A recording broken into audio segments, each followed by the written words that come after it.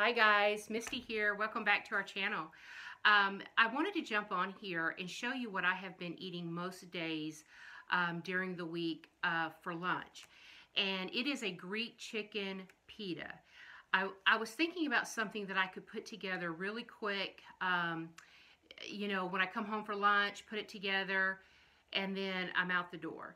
And I'm not, a lot of people do that where on Sundays they cook all the foods that they're going to eat during the week. I tried that. That is just not for me.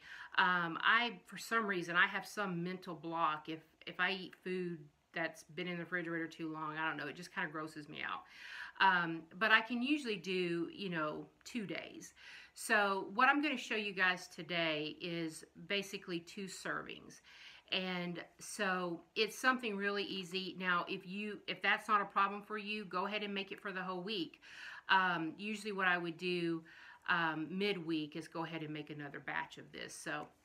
But the first thing you're going to want to do is take 2 chicken breasts. And of course, I'm just talking about 2 servings here. And you're going to season it with, I'm using Cavender's Greek seasoning that I purchased at Walmart. If you have another brand that you like, of course, just use that. So I'm going to go ahead and stick that on my George Foreman grill. I don't really have a George Foreman grill, but it's very similar to that. And I love it. My mom gave it to me, and I can stick 2 chicken breasts on that in 8 minutes. It's done. But of course, if you don't have one, you can bake it, you can pan fry it, however you cook your, chicken, then, that's what you would want to do. So the next thing I want to do is go ahead, while my chicken is cooking, I'm assembling my veggies or my cucumber tomato salad. So the first thing I do is I take a half of an onion. Now, I really would have liked to had a red onion, but I didn't. So I just took a white onion or a sweet onion, and I chopped that up. Also, you're going to want to take 2 cucumbers. Now, I prefer the small cucumbers. Some people call them Persian cucumbers.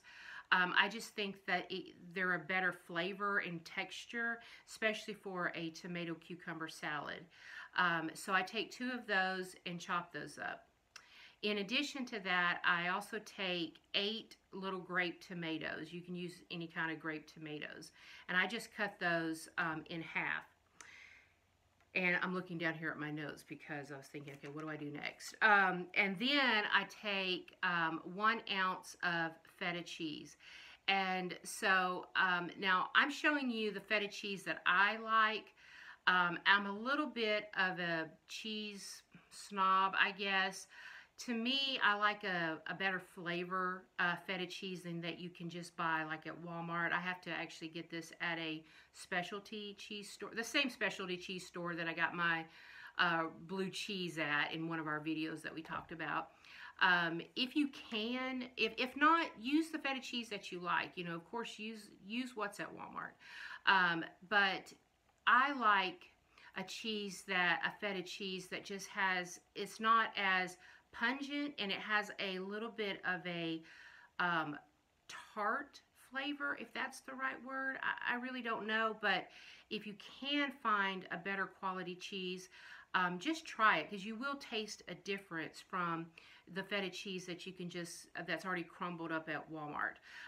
Of course, if I didn't have my fancy cheese, I would just use what's at Walmart. So anyway, and then just 1 ounce of that. And I actually had to weigh that because I didn't want to eyeball it. I kind of thought, let me just actually see what 1 ounce looks like. And I'm going to show you that. And it was a lot more than I thought after I measured it. So anyway, I just took that 1 ounce of feta cheese and crumbled that up in the mixture. Now, for the dressing, and I just made this recipe up. If you have a better version, do your version here. But I took 1 tablespoon of olive oil and 2 tablespoons of red wine vinegar. And then a little bit of salt and pepper, and mix that up. If you have a fresh lemon, you squeeze a little lemon juice on there. I think that would be awesome too. So after you have your little cucumber tomato salad prepared, then you want to take your pita, and I'm using the Joseph's flax pita bread. It is only 1 point for this pita bread, and it has 6 grams of protein. So that's why I think this is pretty filling, because you have your chicken and you have your veggies, and then you have, this pita. And I take the pita bread, and then I'm also using, I found this at Walmart. I wasn't sure how it would taste. I've also made my own, but for something that's just quick and easy, market side tzatziki dip. I'm going to show that to you here. It is only 1 tablespoon for this dip. So what I'm doing is I'm just taking that 1 tablespoon, spreading it on my pita, and then I'm just going to add my veggies. So once my chicken is, well, actually, I've been taking my chicken and just putting it in the refrigerator, so when I come home, then I have it, I just pull it out, put it on top of the veggies on the pita, and eat it like a wrap, and that's what you can do. Now, this pita actually is like a pita pocket, but it's just easier for me to kind of use it like a, I guess like a tortilla maybe.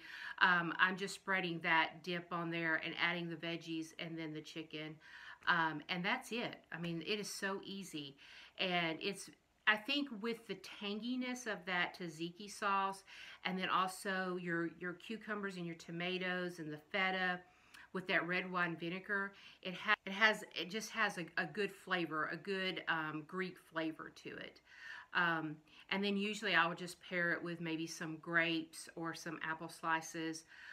But this is so easy, so filling, and like I said, you can make this cucumber tomato salad in advance. I usually just put it in a Tupperware dish, and then my chicken, and then just throw it on my pita bread, and I'm out the door. And so it's very quick. It's an easy lunch. It's 5.5 points, so I have plenty of points left over for a snack later on in the afternoon if I were to get hungry, or a little bit more for dinner. But super easy. So anyway, I just wanted to jump on here and share that with you guys. And I hope that you'll try it and let me know what you think. Okay, guys, well, I'm going to head back to work. And if you haven't already subscribed, just hit the subscribe button. We would appreciate it. Me and Chelsea, we're not trying to be YouTube stars, but it does let us know if our content is reaching anyone, or you're finding it helpful. So anyway, we appreciate you guys, and we'll talk to you later. Bye.